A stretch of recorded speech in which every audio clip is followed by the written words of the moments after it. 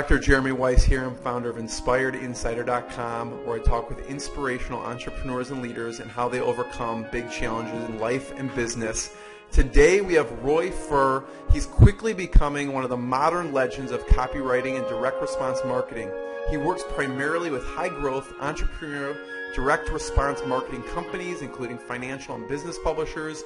His clients include companies on the Inc. magazine's list of fastest-growing businesses, Boardroom Inc., AWAI, and many more. Roy developed a reputation for helping clients break sales records, which he's going to talk about today. He's going to give us some of his best tips, tricks, and he even forced, and I have to ask about this in the intro, but he even forced a client for the first time in over 10 years in business to stop sales of a new product to keep up with the demand. And we have a lot to cover, but I'm going to go back to that. He's helped generate 7-figure sales volumes in weeks. He's also written a book with one of America's top copywriter, Bob Bly, on the world's most advanced marketing testing and optimization technique called the Taguchi Testing Handbook, which I'm going to ask about too. And this one, if it doesn't blow your mind, you need to just rethink this again. He's the copywriter behind the Titans of Direct Response Sales Letter, which is arguably one of the most epic copywriting events of all time, with all the who's who of copywriting. Roy, thank you so much for joining me. Hey, thank you, Jeremy, and I'm looking forward to our time here. So tell me about some of the who's who of copywriters who will be at this event that you wrote the copywriting behind. Yeah, so first off, this was an event that was put together by Brian Kurtz of Boardroom, and I had gone to his event last year with Perry Marshall, and before then and also after then developed a pretty good relationship with Brian, and he and I one of the nicest people in the world. Yeah. Oh my goodness, one of the most generous people in direct marketing too. But he and I had gone back and forth, kind of brainstorming for what this year's event was going to be. I chose to be really engaged. I liked having the conversations with Brian. And I guess I'm getting a little bit ahead of myself here because I thought we might talk about this later. But let's talk about it. I want to save that. I want to talk about it later. Okay. But I want to know, just so give people an idea of who's going to be there, just so they kind of know the speakers and the caliber of the event. All right. Well, let's dive in with the list. We have Dan Kennedy, who is one of the big headliners for the event, and this one came in at the 11th hour. This one's super exciting for serious students of direct response. Gary Bensavinga. Yeah. Now he's spoken publicly 2 times. One time he gave an interview with Ken McCarthy right before he retired, and then he did a $5,000 person seminar, and then took a vow of silence basically. But he's coming back out for this. Yes. We have Greg Rinker of Guthrie Rinker. We have Jay Abraham, Joe Sugarman. And just for people who haven't heard of that, that's the marketing behind what's Proactive. Yeah, I mean that's exactly. the biggest, but also Victoria Principal's Secret, which is a huge cosmetics brand. They're one of the biggest, potentially the biggest infomercial company out there. It's a $2 million a year direct response business. Let's see. I hit Jay Abraham, Joe Sugarman. Perry Marshall is going to be there again this year. Ken McCarthy, who has pretty much stopped speaking now, but almost anybody who's a guru in internet marketing today is either a student or a student of Ken's. He put on the very first internet marketing seminar, and then he taught his system seminar for 10 years and has basically retired, but he's coming back out of retirement for this. And Fred Katona, who a lot of people in our industry don't know, but he is the titan of direct response radio. He grew Priceline.com from 0 to, I think it was a $20 billion valuation in 18 months, largely on the back of direct response radio. And then what Brian is calling the Boardroom's current Mount Rushmore of copywriters, the top 4 copywriters, just purely by results. Eric Betchwell, Arthur Johnson, Paris Lampropoulos, David Deutsch are all coming out to do a panel on basically how they've sold over $1 billion worth of published products by direct mail. And Brian's own personal mastermind group, Michael Fishman, Jim Quick, and Ryan Lee are also coming out for a special panel. Yeah. And so it is the biggest direct response event of the decade. It's one of those once in a lifetime things. Talk about pressure. You write the copywriting for all these people, which we'll get into. I just had to mention that. I know that you put that, we'll talk about that for some of the proud moments, and we'll get into detail. But I'm excited to hear some of your big lessons, big mistakes along the journey. It's not always, perfect. And before we get into some of the big lessons and mistake that you'll talk about, I have to ask about, were you forced a client for 10 years to stop sales because they had to keep up with demand? What happened? Oh, this is AWAI, and they are one of the biggest publishers in copywriting and a good client of mine. They teach people how to become professional copywriters, how to do what I do, and also a lot of opportunities around the direct response and copywriting industry. Well, they had kind of uncovered this opportunity where this woman gets paid to do research for copywriters, and basically we put together a product and a promotion around what she did and around this opportunity of that. And I worked with a lot of people know him as Michael Masterson. Sure. He now writes under the name Mark Ford, which is his real name, but put together a promotion with him to present this opportunity to people, and it was such a big success that they actually just had to shut off sales for a few months. They said, "Oh, we'll never do that." It launched, and they were like, "Wow, this is working so phenomenally."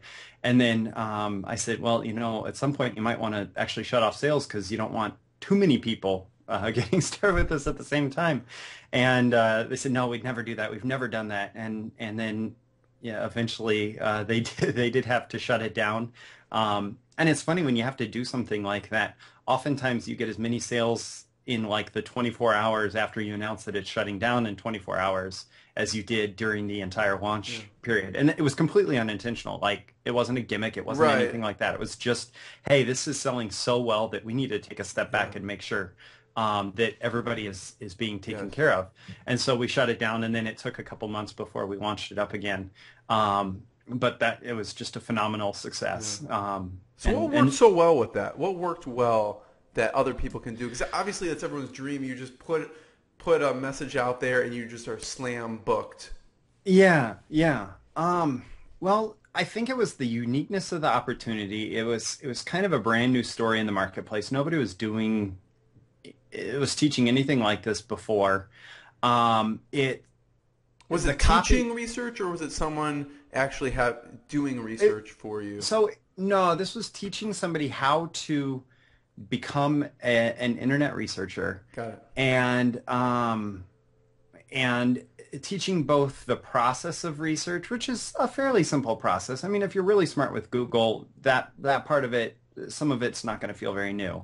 But the business side of it is also what we taught, and those opportunities there, and so but I think that really the most compelling thing was how to make $50 an hour or more sitting at home surfing the web, or I think the headline was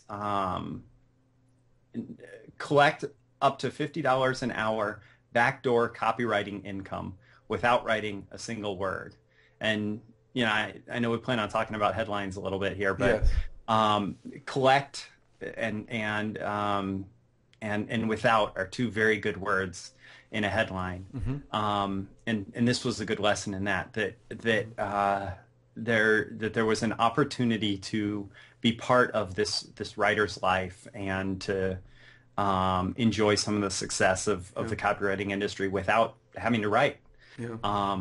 And so there was definitely a uniqueness to the opportunity and a feeling of, geez, like I never knew that there are people who actually can can sit there and surf the web and get paid for it because they're helping out these publishers and writers to find source information. Yeah. We'll talk yeah, about before the writer's life for you too, because there's some interesting stories there for you. I mean, literally, Roy, I could spend a whole session on just what we talked about in the intro, I think. So I'm going to ask one more question with the intro, and we'll get into some of the big lessons and mistakes. But the Taguchi testing handbook. What's one thing someone needs to know from the Taguchi testing handbook? Does Taguchi come from somewhere, or where is that term? Yeah, it actually comes from a Japanese manufacturing expert who figured out this way to statistically test a whole bunch of different variables at the same time. That it's like the equivalent of running, I don't know, 4,000 or more tests when really you only have to run 9 or 16 things against each other. What you need to know about Taguchi is that it's probably too complex, and this is just being honest. It's probably too complex. It's advanced. The world's most advanced. It is. And what we found, and I've talked to Bob about this, is that people that are really serious about testing and that drive a lot of traffic can get a lot of value out of this. But for most people, the most valuable chapter in the book, and frankly, it's worth every penny, is there's a chapter on how to test and how to design test inputs. And so it's a saying, there's actually a saying from Glenn Livingston, who's a marketing expert, testing expert, that most people think that they're testing like 6 different headlines or 6 different ads or whatever, when really they're testing 6 different versions of the same ad. And what this chapter laid out within that book was basically the principle that the broader difference between what you're testing is, the broader the difference will be in the results that you get. And that means that you're going to have one big winner and one not as big of a winner or loser. But the idea is that you want to spread what you're testing so much that you force a difference in results. And if one of them fails, that's okay. Or if 5 out of 6 fail, that's okay. If you find the one that's a really big winner, and you're not going to figure that out by testing, title caps versus sentence case or so what would be an example? What would be an example where of 2 separate headlines that would be one would be much broader that you may get a different response from? Yeah. Well, off the top of my head, it's a little bit difficult to do. But let me just think about because I remember Brian, when I talked to him, did talk about this, and he mentioned some example which I can't remember. What they would do in particular, what Boardroom would do, is they would hire 2 or 3 of the top copywriters at 15, 20, 25,000 or more a pop, and have each of them develop their own packages for the same product completely independently and test them against each other, which is exactly what I'm talking about here, taken to the extreme. When you have a budget like they did for winners, I mean they would know that just one of those being a big winner would more than make up for that investment. And my reference to the headline or to making a specific headline might be around this Titans of direct response. So the current headline that I think is very good, that actually I have to credit David Deutsch for a lot of it, but it's just announcing the Titans of direct response, and it talks about the event, and so it is a big announcement for this event. What you could do, and this would really only require changing like the first page or 2 a copy, is you could write a brand new intro that's much more around the story of the event, or something like that, with an appropriate headline, so it just feels very different when you load up the page. The idea is that if you don't see drastic differences in the first second or so of loading a page, you're not going to see drastic differences in the test results, or an envelope that you pull out of the mailbox, or whatever media you're going through. That's the idea. I wouldn't necessarily think in terms of testing headlines for the most part, although I have run headline tests, as recently as within the last couple of months. But I'd like to think about testing broad differences. Yes.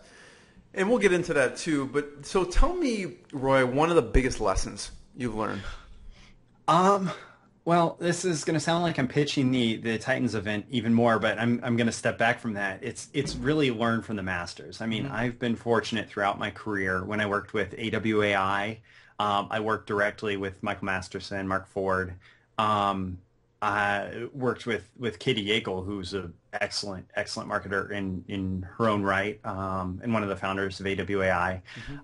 When I worked with Casey Research, a lot of folks won't recognize the name, but I worked with David Galland, who's a multi-billion-dollar copywriter who has partnerships who has had partnerships through his copywriting in lots of just monster businesses around finances and financial investing, that sort of stuff. Any chance I get to learn from somebody who's just absolutely brilliant, a few minutes sitting down, I got to interview Bill Bonner one time, and just a few minutes sitting down with him. He's a co-founder of a 9-figure direct marketing publishing company, and just learning from what little bit I can from everybody who's come before me allows me to stand on the shoulders of masters and get ahead a lot quicker. So who would you consider your top 2 mentors through your career? Oh, geez. I really actually have to go back to for number one, I have to go back to a guy who got me started in all of this, and it was you wouldn't know him. His name is Jeff Short, and he was my boss at my first and only marketing job, and very sharp, experienced direct marketer and salesperson, and he just taught me so much about marketing, working directly under him, talking to him every day. We would riff for 30 minutes or an hour just in the office in between things, and learned a lot that way. I don't know. And just because of the personal connection and long relationship there, I count him as number one. I don't even know where to go for number 2 because there's so many people that qualify. I mean, you mentioned Mark Ford. What's a good piece of advice he's given you?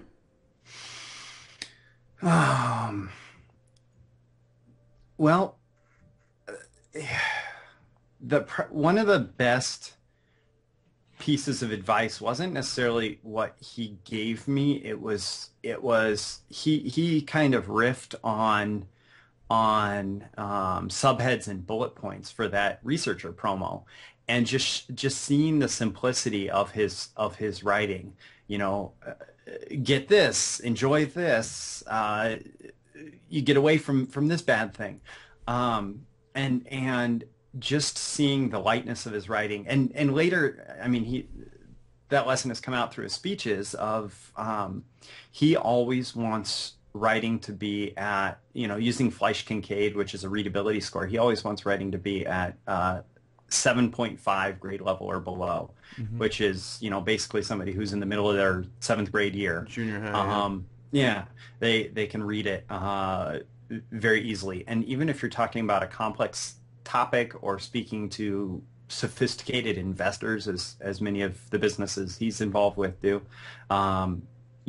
he still wants it to be 7.5. Keep it simple.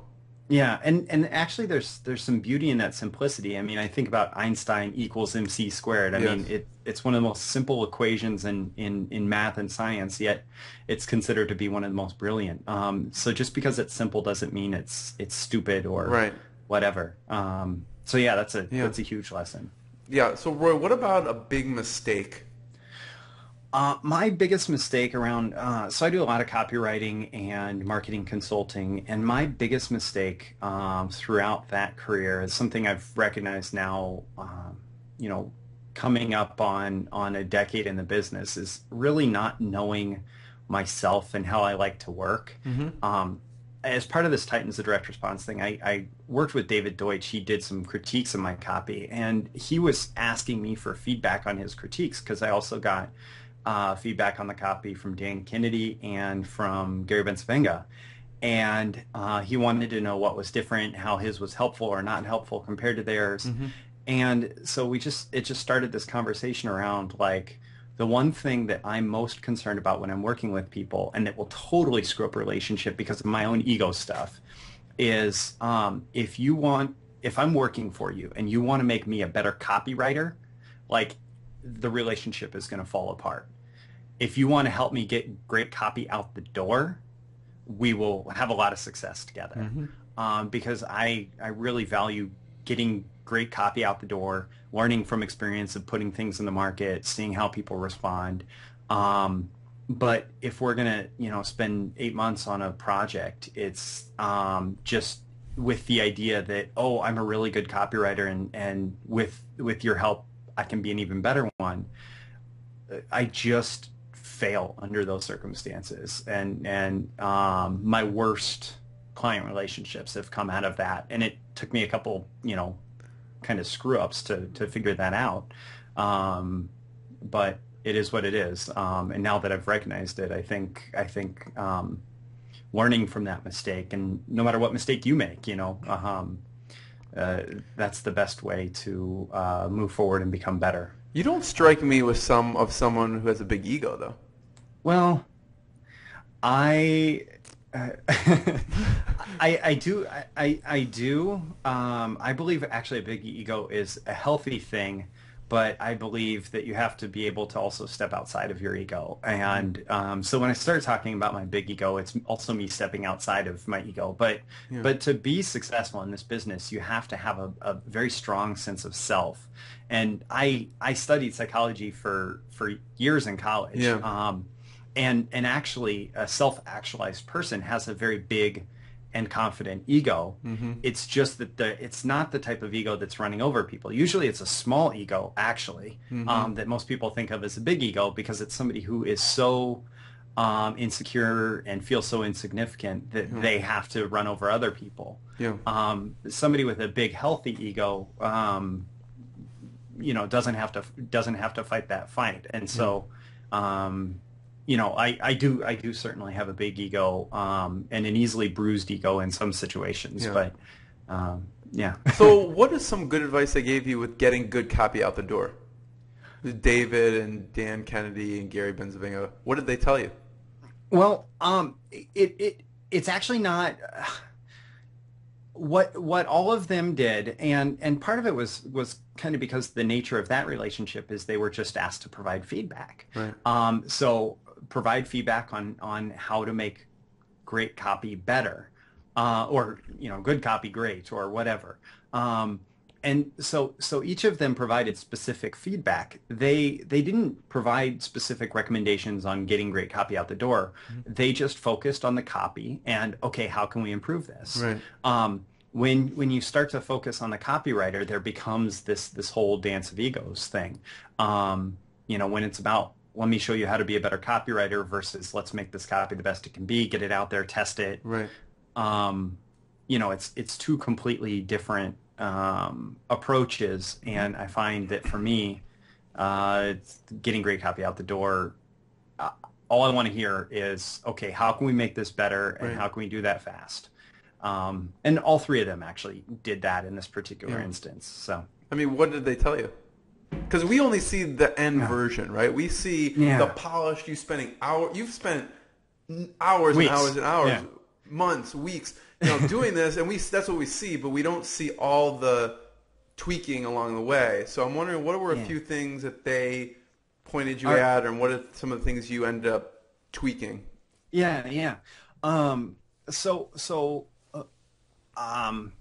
Each of them had kind of a different role in the process. David was with me at multiple touch points throughout. And so like in the early brainstorming phase, we kind of went back and forth and said, okay, what does this have to say? And he even threw out a headline idea that the headline is probably 75% his, which, one of my biggest successes in copywriting has come from recognizing when other people throw good headline ideas at me and just using them and not trying to mess with them too much. Right. I personally think that I need to improve my headline writing ability so that I can take credit for more of my headlines. But in the meantime, I'll borrow other people's if they want to provide them. And then he provided a lot of good insight around just kind of voice, like just be careful he saw very, very, very early drafts of things that weren't even the main sales letter. But he said, This is what I like to hear. This is what I like to hear yeah, because that's what most people are starting with. yeah. Be careful about not about coming across as too much of a salesperson. And this is something that I've heard. Any copywriter that I've ever met who has multiple billions of dollars in sales to their name, um, doesn't tries to not sound like a salesperson, tries not to use all of the, maybe Dan Kennedy's the exception, and I haven't heard his total. I know that he has some very successful promotions, tens of millions of dollars. But the more you can sound like a friend writing to a friend in the, barstool talk, and it sounds like such a simple lesson. But the more you can strip away this, like, I'm a copywriter and I have to write sales copy, and the more you can just talk to somebody, sure, you format it like sales copy and use some of the sales copy tricks in retrospect to come back and draw people's attention to important items. But the more that the core narrative sounds like just a very friendly conversation, the better it'll do. And that's what David really focused on very early in the process. Dan saw the copy when it was 90% of the way there because it was going to his list, and he was going to have to, at least okay it. But he provided 19 line item feedback items that were very, very much Dan's style. I mean, none of it was praise, none of it was trashing it. You wanted to include the term "no BS" or? No, I'm just joking. No, I think I might have been. No, but his biggest changes were all around his own personal positioning, which he's a master at. So, like in the little blurb at the top of the page, and if people want to actually see this, I'll throw this URL out right now. It's Titans2014.net. We'll take you to the page, and we'll link it up too. Yeah, Titans2014.net. But he wanted to make sure that in the little blurb at the very top of the page under his picture, that it said that he charged $70,000 and up for copywriting projects. I mean, that was one of his edits.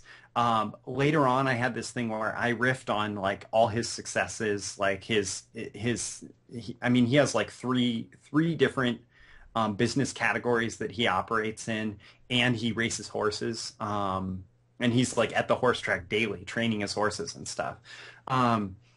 And rather than my short riff on that, he wanted a longer riff that added even more details so that, if there's an ideal client reading, they see all these different things that he can do. And it's very much personal positioning stuff. And also Dan is kind of a master of copy cosmetics, and okay, put this block of copy in a different font that you don't use anywhere else in the sales letter. We had a thing that actually came out of a fax from him to Brian. And so he wanted that in kind of like a typewriter font, something different that really stood out on the page as being different and drawing your eye. And that's something Dan does a lot, is draw people's eyes into the copy with all these different cosmetic changes. And so a lot of the stuff that he provided feedback on was that.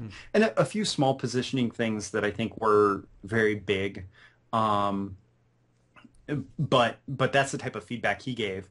And then Gary Bensavenga in particular, he got the copy very late in the game because the copy was basically written when he agreed to do his presentation. And so I wrote a block about him and his choice to do it and his background and all of that stuff. And his main change, he added a testimonial. He's known for proof element marketing. So he added a great testimonial from Doug Deanna.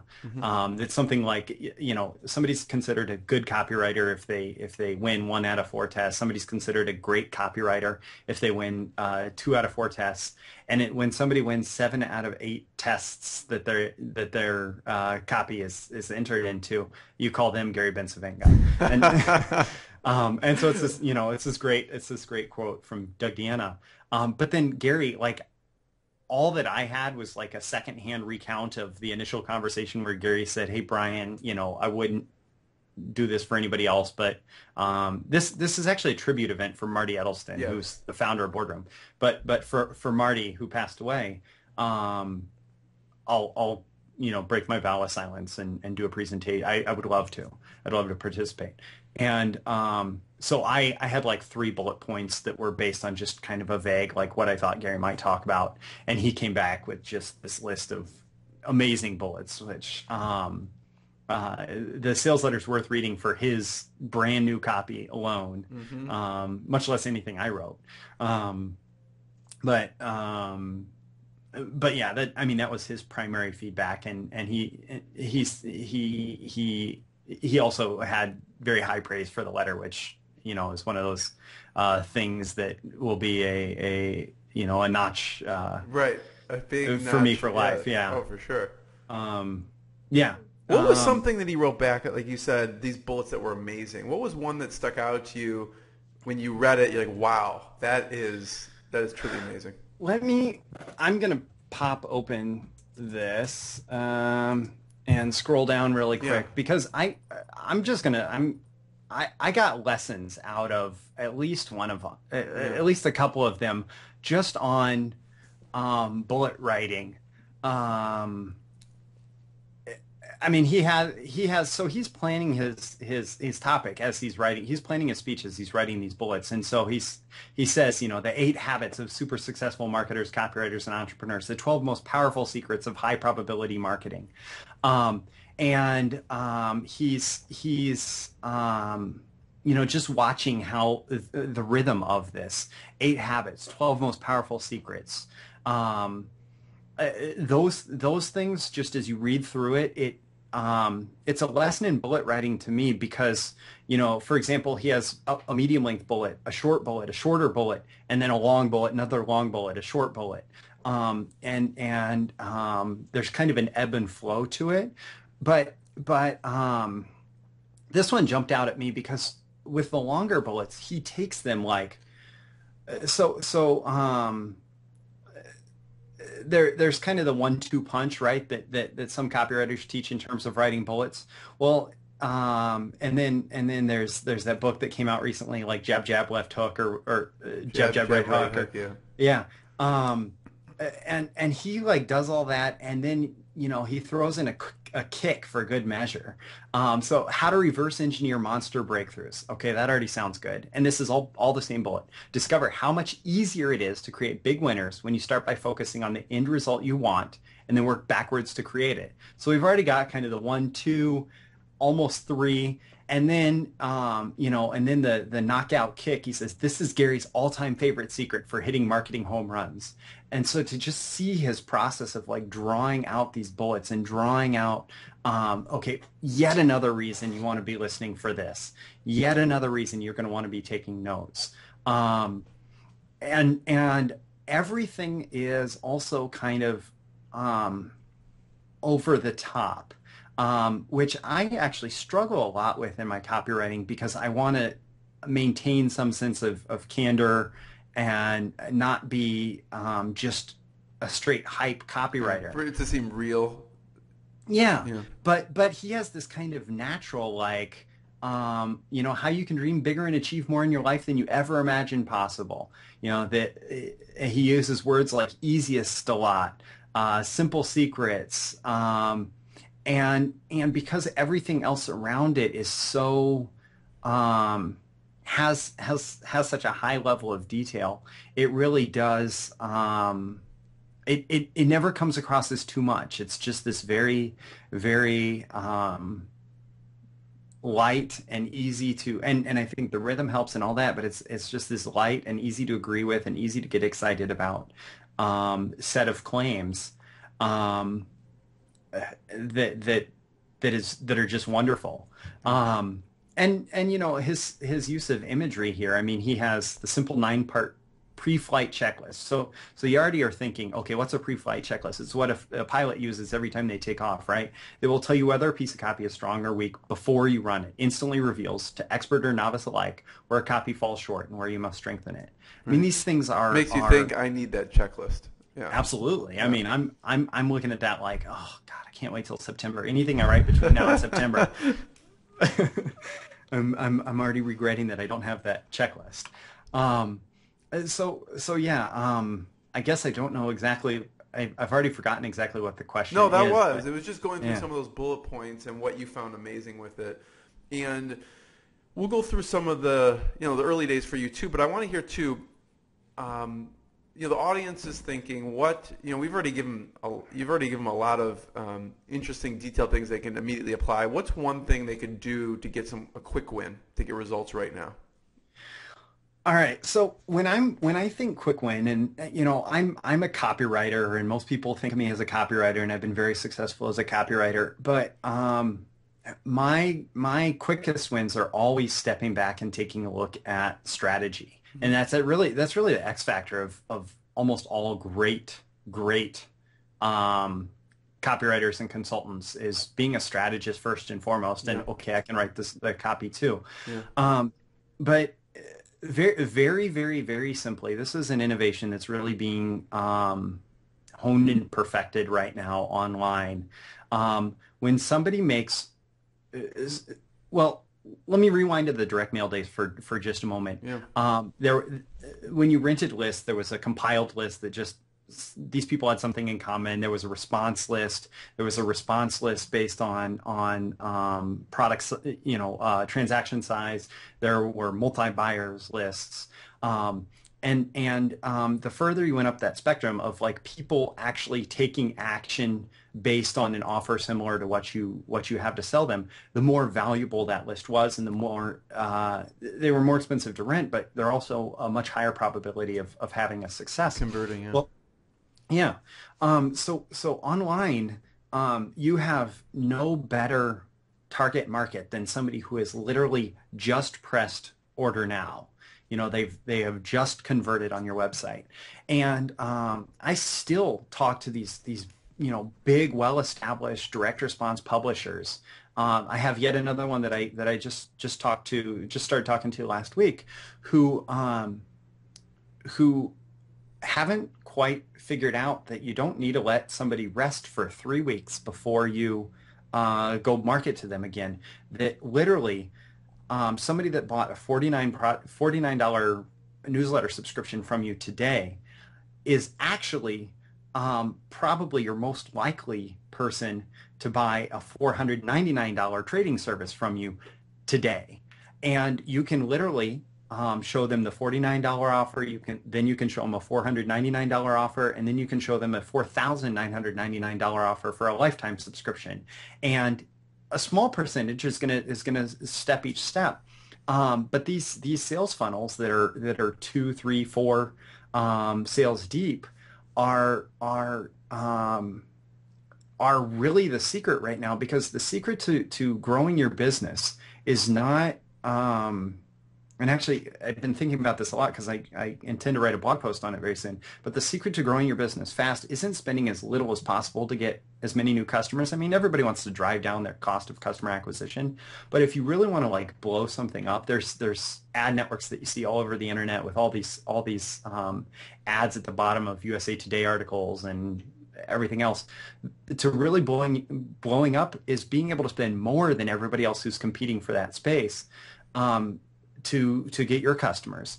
And so if you're able to get customers at $49 as your break even, but you know that you're going to make, let's say, $499 on average within the first 30 days, well, somebody that's only putting one offer in front of those people and who is also breaking even at 49 but doesn't have a way to get $499 in the first 30 days, I mean, you're going to be able to run over your competition. And really the secret is these sales funnels and stepping people up.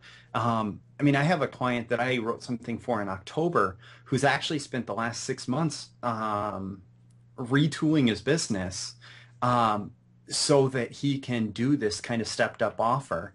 And I can't share specific numbers, but he's basically saying that it's completely changing his business. And this is somebody who's really sharp, really successful already.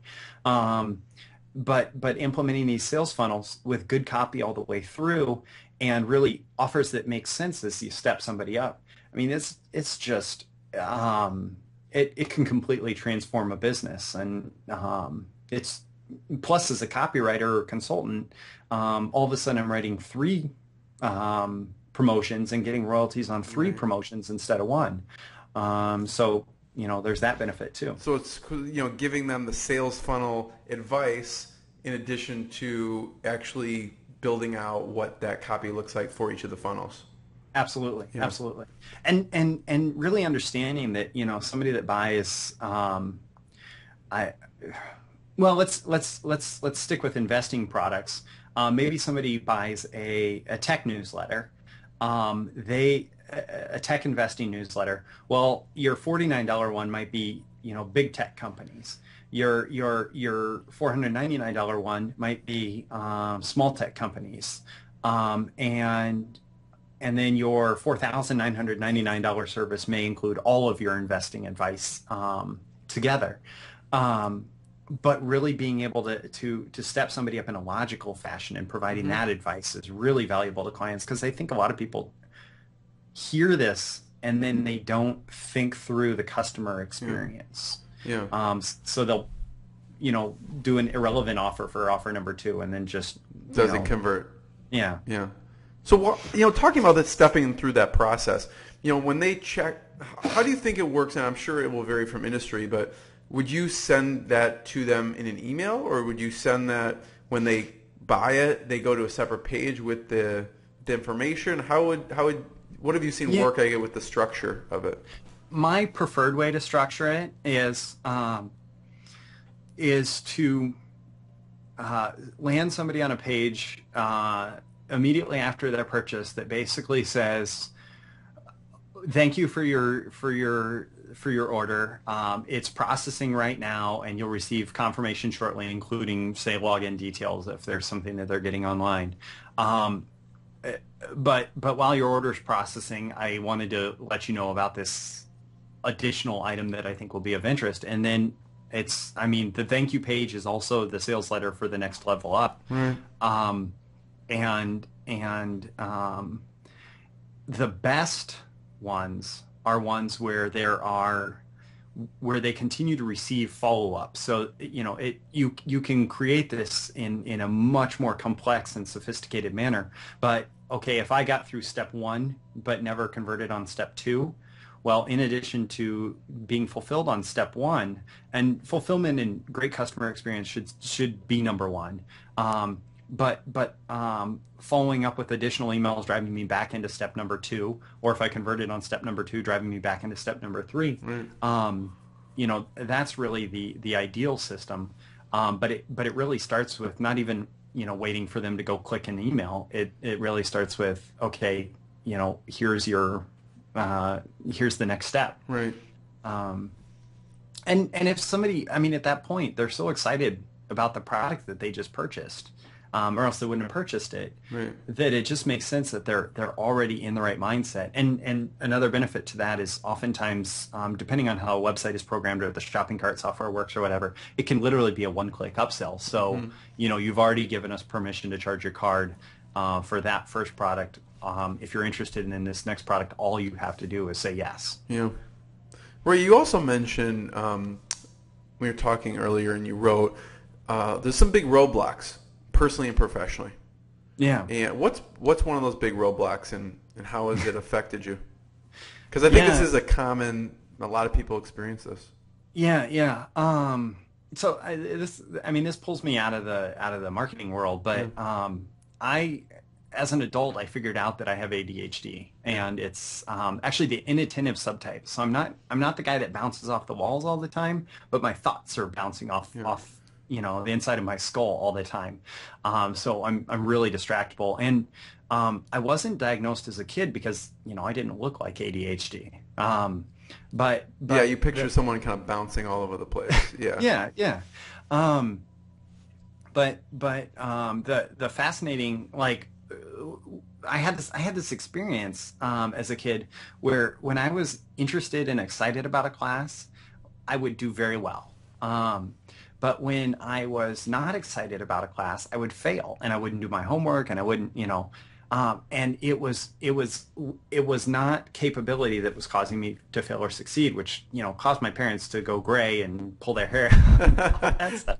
But it happened starting in junior high all the way through college, when I finally just kind of got my act together because I was paying extra tuition for every class I failed.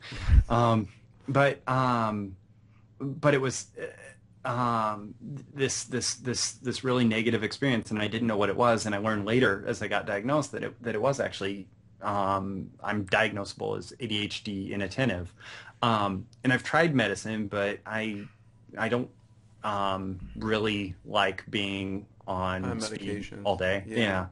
I recognize that some people need it. I'm not, Yeah. but my personal experience, it doesn't work for me. Yeah. Um, So what works for but you? deadlines, because deadlines kind of force an excitement about a project. So giving myself deadlines. I've managed to actually stay on top of a daily marketing email for 2 months so far, and it really That's is good. the deadline of a daily email. People are Um, expecting it. Yeah. yeah, and I have a very engaged readership so far. So, um, staying busy, keeping my calendar full allows me to be less distracted.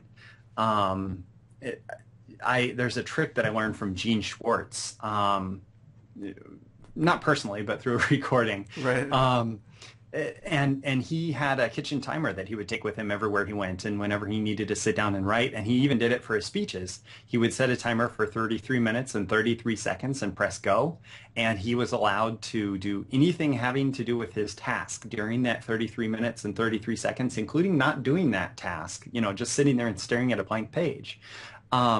But he could not get up. He could not do anything else while that timer was going on. And so I have like 5 or 6 timers floating around our house here, and I have a home office. So they're well worth it because it's a very effective way to stay focused. Music without lyrics, it helps a lot. I have some favorite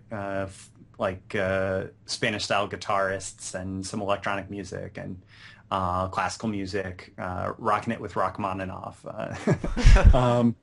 and just using systems. Like if I know that I have to write, if I have a campaign and I know it has a main sales letter and it has 5 lift node emails and 8 space ads and all this stuff, like having all of that laid out in front of me before I start writing allows me to just stay on track a lot easier.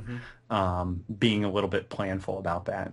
And I want to get to, when you talk about staying busy and your schedule's full, and you used to have a different schedule before you were a copywriter. What was your early career days like before copywriting?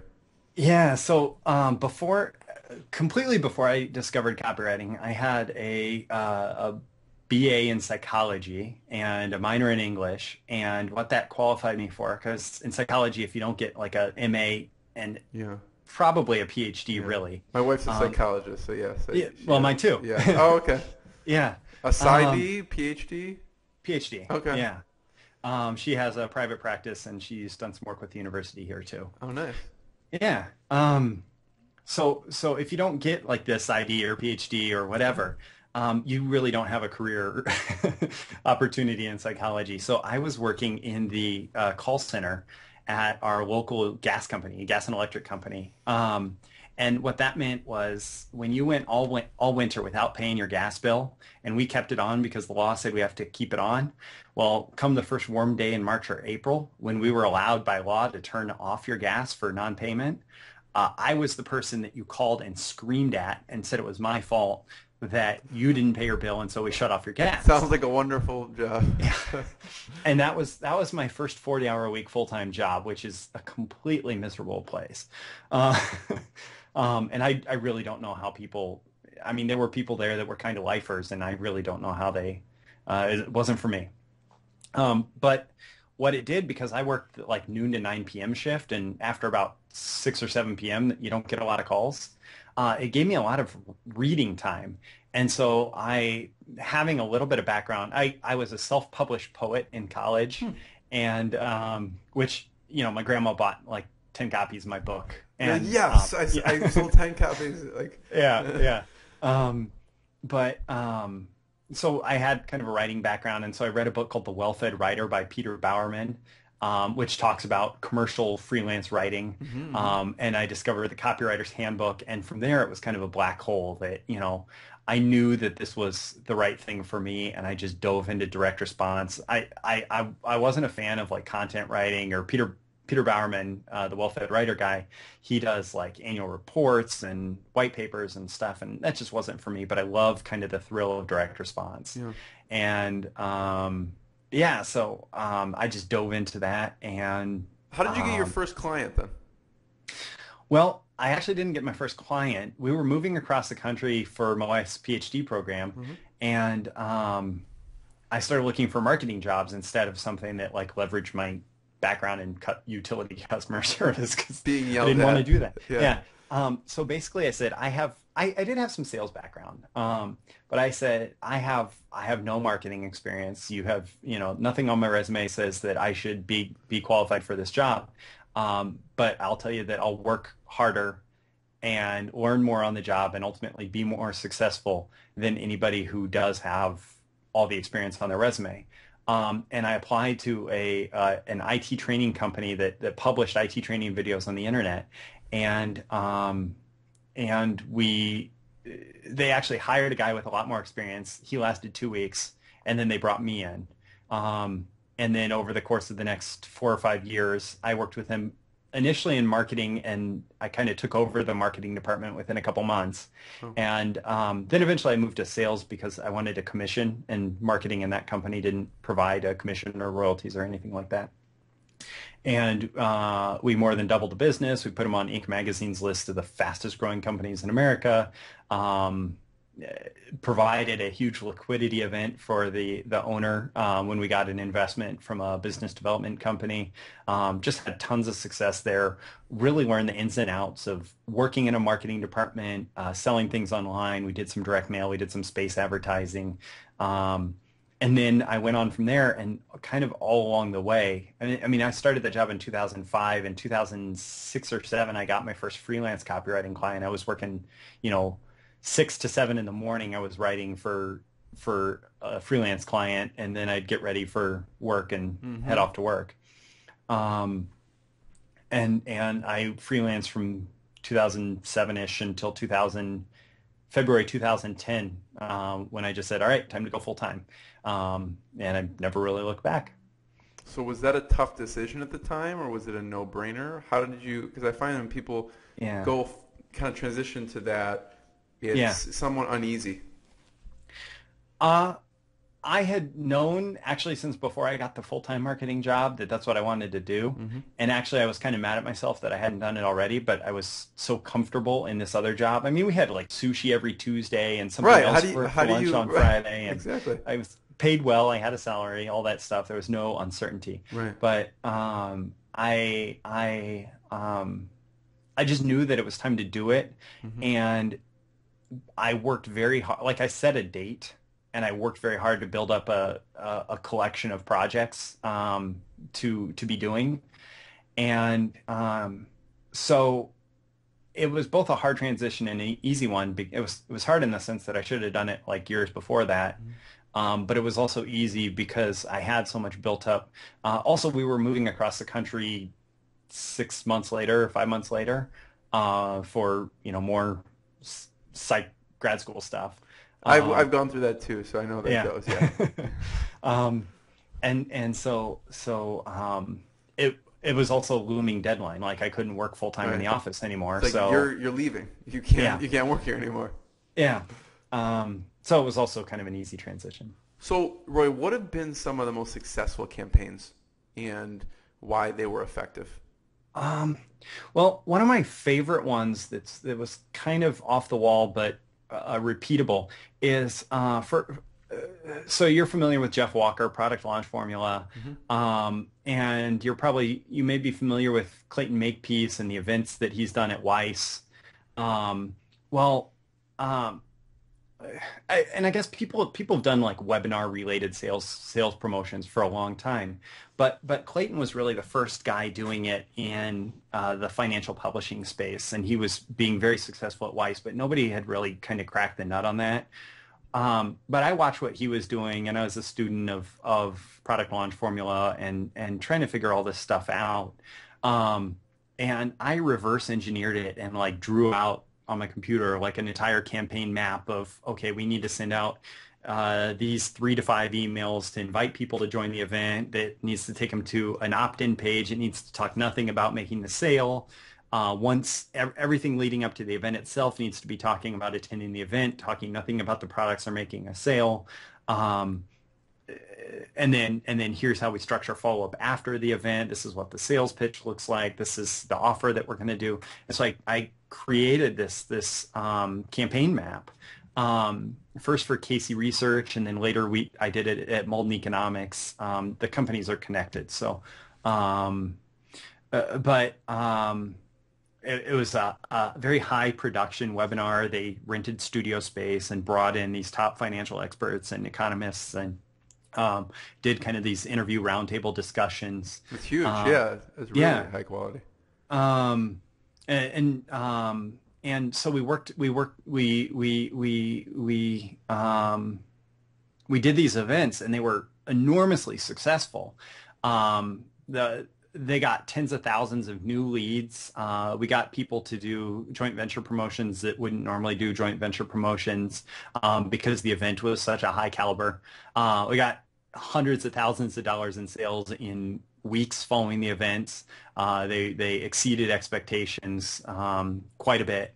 And it's funny because Clayton had been doing this for such a long time, but nobody else had done it. And then once I created this model, this event campaign, all these other financial publishers started copying it. And I still see them doing it today. And it's not like I'm the originator of this. I really didn't do anything new. I even sat down with Clayton when I was doing my second or third one of these events, and I asked him, okay, what can I do to make it better? And he provided an idea about a step down offer after the first deadline has passed. And so I'm basically ripping off Clayton, which has been one of the most profitable things I've done in my career, in multiple ways. I mean, I use his copy outline, things like that. But I was really proud of these campaigns because I felt like that they were a much broader use of my talent than just writing copy. Yeah.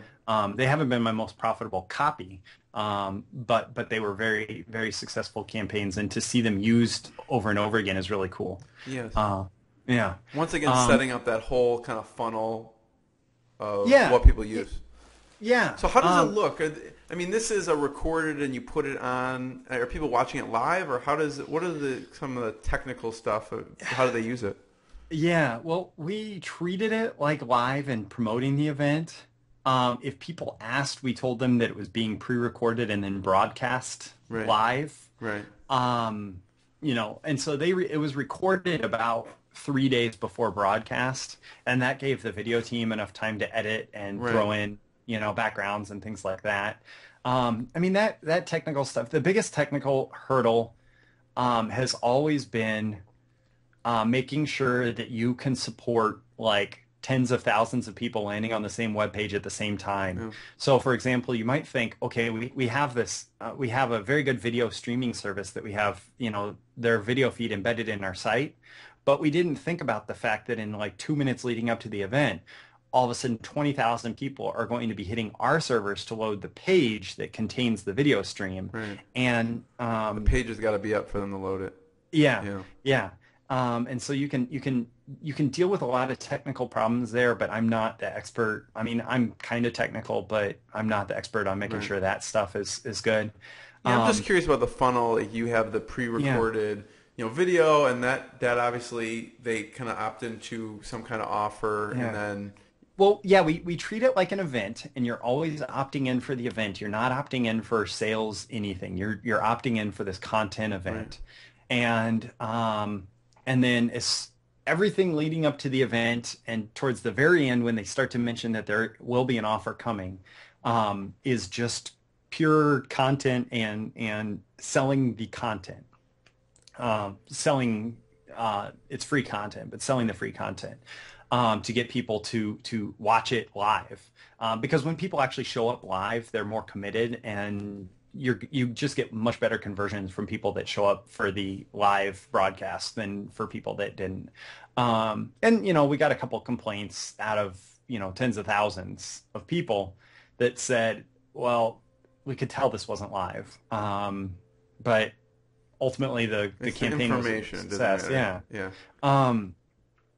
But they were just bugged, I guess, about setting aside time at work because it was during the workday. So after immediately after the broadcast, it redirected people to the sales page, and then there was a bunch of follow up around the offer, and we actually split out. Okay, this person opted in and didn't watch the event. This person opted in and did watch the event, and this person got the original. This person's just a house name, and got the original promotion, but never opted in. And we had separate follow up after the event for those people. The people that didn't watch, whether they opted in or not, they got things encouraging them to watch for the most part and didn't get offer-related stuff. They got less communication. The people that opted in and watched got offer-related follow-up. So, yes. They got like one link to the replay and the follow-up. But very customized. Yeah. Yeah. And again, I go back to thinking about customer experience there, that the best copywriters and strategists spend a lot of time thinking about, okay, like who is this customer? What's the conversation going on in their head? And even something as simple as this, when you're splitting out your email list for people opting in for an event, did they attend? Did they not attend? If they opted in, and how does that impact their relationship with us and how we need to communicate with them? And because if I send an email to somebody that didn't opt in and didn't watch the event, and I say, because you attended the event, I wanted to give you the special offer, it just falls flat. Incongruent, yeah. Yeah, exactly. So thinking from the customer side as much as possible is really helpful in doing a big complex campaign like that. Yeah. The other thing that's cool about those, just really quickly, why were they so effective is the appeal of anything that's event-based is the fact that it is an event, and people like to be part of something big. This is a huge event going on, and people want to be there for it. And it allows for the creation of anticipation and urgency. There's a built-in deadline, and as you go up to the deadline, you can increase the anticipation, the urgency, and it also, one of the big things about doing sales or making special offers is if you don't have a good reason for the offer, and it can be as simple as like a 4th of July sale. You see that in retail all the time. But if you don't have a good reason why for a sale, it will fall flat. But the event, if you say we're doing this as a special offer around this event for 1 week only, it just is a very simple but logical reason to make a special offer and to get people to respond with some sense of urgency. And I think that's what makes those things so effective is there's a lot of built-in deadlines and anticipation and excitement around them. Yeah. So Roy, that was a successful. What about one that didn't do so well, and why? Well, this is a personal thing. I like what you're about to say here, because this anyone can relate to this. Yeah. So I have kind of built a reputation in the copywriting community, and I tried to launch my own kind of marketing and copywriting coaching program, and I have access to, I own a LinkedIn group, and it's a very different relationship than if somebody's on, say, a house email list or something, but I own a LinkedIn group of copywriters. It's the Claude C. Hopkins group. So these are people who are really dedicated to direct response, but sure. I hadn't really built an actual list of people who knew me, liked me, trusted me. And this was a high-end coaching program, and it would have been a great coaching program, but it really just fell flat on its face because I didn't have kind of an audience built already. And so it was just a failure. It was a great learning experience. But I've thought about that a lot, and I've actually turned around, and like I mentioned, for the last 2 months, I've been building an engaged audience. I've been writing a daily email, providing some of my best advice, and I've had people go so far as to say that these are as good as Gary Bencivenga bullets, and I don't agree, but I appreciate the praise. And it's a daily email on marketing, copywriting, building a direct response business. And this is at BreakthroughMarketingSecrets.com? Yeah, BreakthroughMarketingSecrets.com. Yeah. And I've just spent a ton of time delivering value to that list. And now that I've started talking about, I think I'm going to host a workshop here in November. Now that I've started talking about that, I have a lot of people that are very interested in actually buying something that wouldn't be interested if I approached them cold or with less of a relationship, because I've been providing all of this value up front without asking for anything more than their email address. So yeah, it's really, to me, it was a lesson. I work all the time with clients where I'm able to sell cheap products to cold audiences. I mean, it's kind of the height of direct marketing is people that can go out and sell a $49 newsletter or something like that to thousands of people. But for something like this, I need to have my list. I need to have my engaged audience. So yeah, that's both what's failed and what I'm doing to learn from it. Yes. As a result of my learning. And I know we're running low on time, so I want to hit a couple things because there's so much more I can ask you. But about the ways you craft a story, and you learned some lessons from Bill Bonner. Yeah, so I had a great opportunity to sit down with Bill. He presented at AWAI's boot camp a few years back. He's done it twice, and both have been great talks. But he like has no, I mean, a lot of people have another agenda for presenting at marketing conferences. He has no other agenda. Like he's there. His company makes hundreds of thousands of dollars a year. There is nothing that they can give him or the audience can give him that that will cause him to change his behavior. So he's just very honest. I mean, he said one of the best things is one of the best things to do if you want to start copywriting is to put a bottle of whiskey in the right desk drawer and put a revolver in the left desk drawer and then bleed out on the page. But he also provided some really good copywriting tips. Among them, this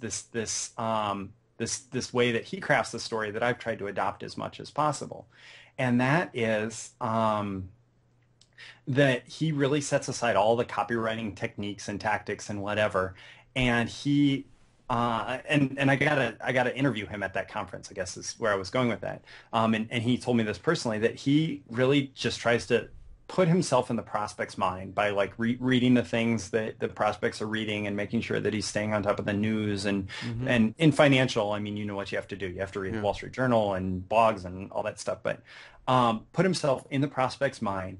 And then as he's kind of going through all this stuff that's floating around out there in the market, finding a story that interests him or that interests you or interests me, being in the prospect's mind already, finding that story, and then just telling it the most compelling way, like what details capture your interest and your attention, and just telling the story.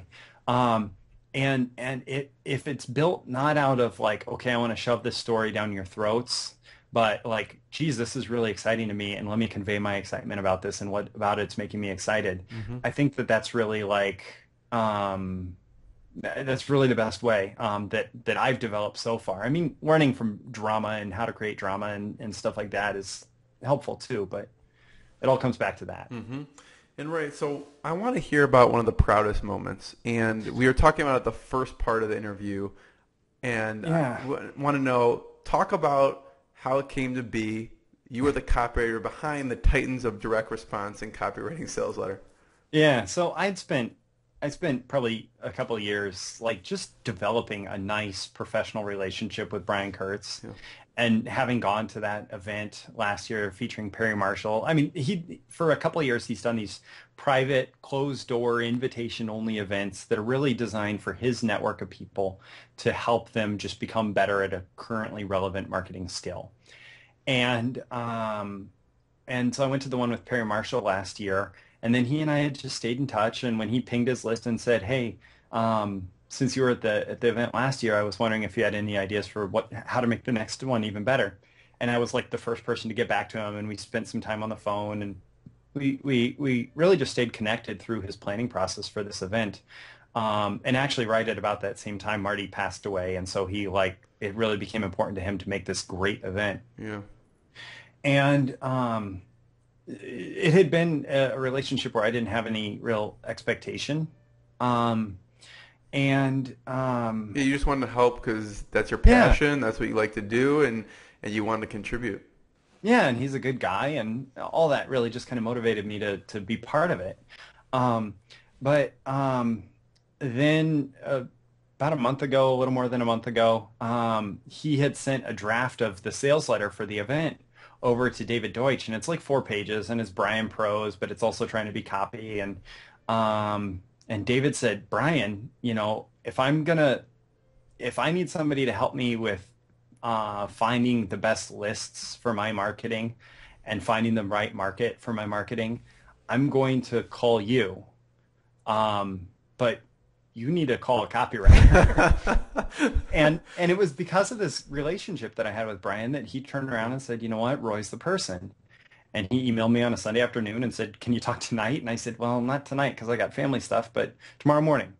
And, Monday morning, I'm on the phone with him, and he said, what can you do with this? And I took like his 4, 6, 8-page sales letter. And now if you include all the FAQ stuff at the bottom and all that, it's going on 50 pages. Wow.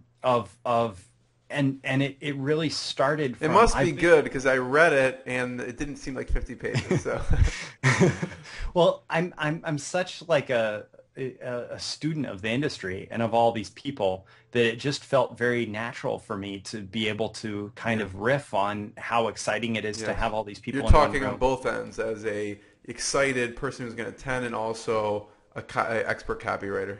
Yeah. And so it was actually, it seems like, and even Gary Bensvinga said that, this was a hard project to be successful at because you're not only are you writing for other writers, you're writing, about their bios and about them, and, that makes it quite difficult. And the funny thing is, like, I felt like it's one of the easiest projects I've written anytime recently because I was just so excited about it, and it all just kind of came out of me. And I used Brian's stories as a starting point, used some other boardroom stories that I knew. But then it was just a matter of like, isn't it amazing? This person's going to be there, and think of all the things that they're going to be able to do or, to share. And this person's going to be there. And, yeah, so it was just one of those things. I mean, Brian in his latest weekly email called it a masterpiece.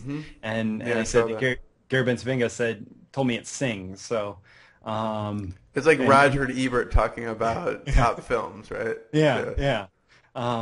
So it was it's certainly been one of my proudest accomplishments. It's also so far shaping up to it looks like it's going to be a very financially successful promo for Brian.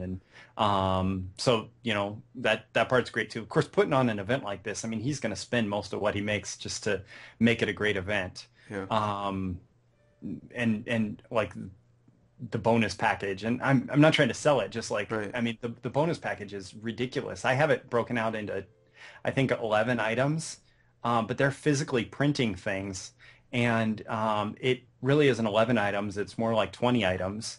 And, just the people who show up are going to walk away with, this huge mass of bonuses. And just that bill's going to cost a fortune for, for all the people in the room. So like, it's expensive to attend, but it's going to be a stellar experience. And Brian's putting his all into making it very successful. And I mentioned this once before, but it's a tribute for Marty Edelston, which is what's kind of made it so special and why so many people have kind of come out of the woodwork to participate. Marty founded Boardroom in 1972 and has basically worked with all the best people in direct marketing ever since then to build Boardroom into a $100 million plus a year direct marketing company. And it's because of his relationship with those people. When he passed away last October, everybody just said, okay, if you're going to do something to honor Marty, like I'm really happy to be part of it. I want to be part of it. I want to participate. And and that's what's kind of turned it into this once in a lifetime thing that it is. I mean, I've heard a lot of people on their own. Brian was saying this to begin with, is like trying to tell me the gravity of the event, because as if I didn't recognize all the people speaking, but that it's probably the best event since Bensavinga's retirement seminar, the Bensavinga 100. And I've had other people say that on their own. You know, this is the biggest event since Bensavinga 100. And it certainly is going to be something to remember for everybody there. Huge. Yeah. Yeah. And I have it in my notes here. Titans2014.net will redirect you. Yes. To the sales letter. I have a tracking link just so I know who comes off a podcast versus whatever. But Titans2014.net.